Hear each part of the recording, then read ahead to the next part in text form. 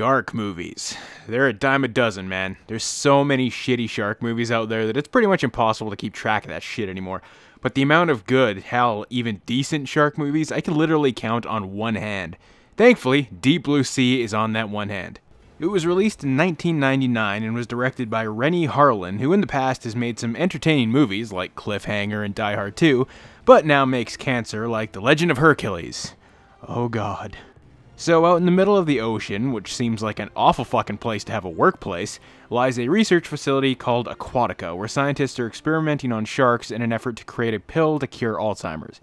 In order to do this, Dr. Susan McAllister uses genetic engineering to increase the size of the shark's brains, thus making the sharks smarter, which is the only way to get her precious serum, but at the expense of the 3 research sharks being able to do this kind of shit.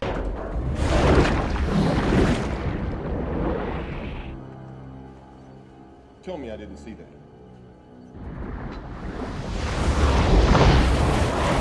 They recognized that gun. It's impossible. Sharks do not swim backwards, they can't. Seems like a bad trade-off when you're out in the middle of the ocean, hundreds of miles from people. No way this could go wrong. Well, that dude from Thor gets too close to the shark and...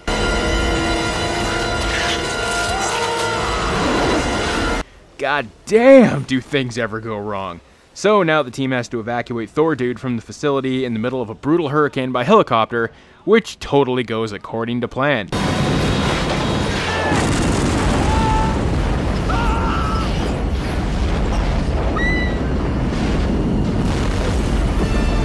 Something I want to point out here is that when the wire screws up and the dude falls into the water, it happens at 38 minutes 20 seconds into the movie.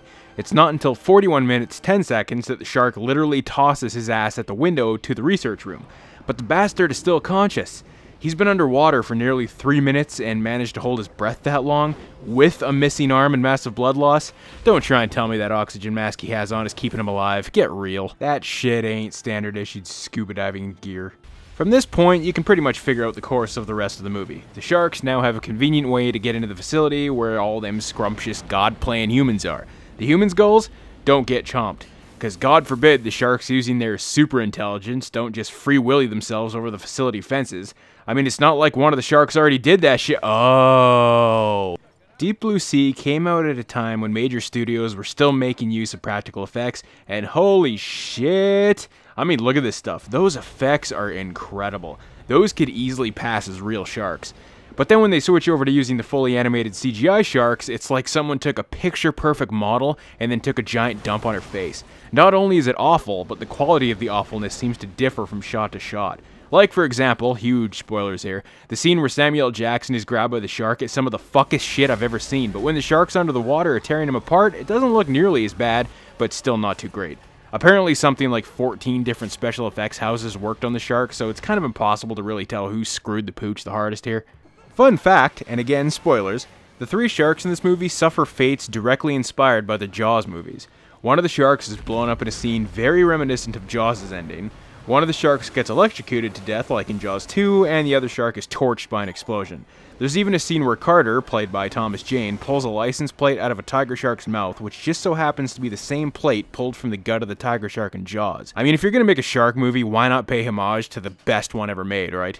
I was 6 when I saw this movie, and I got to see it in the best way possible. At my hometown's big drive-in theater, surrounded by the smell of nature and car exhaust, listening to the movie's audio through my mom's car speakers. My nostalgic love for this movie is incredibly strong, and yeah, it ain't perfect, but as far as shark movies go, this is easily one of the better ones.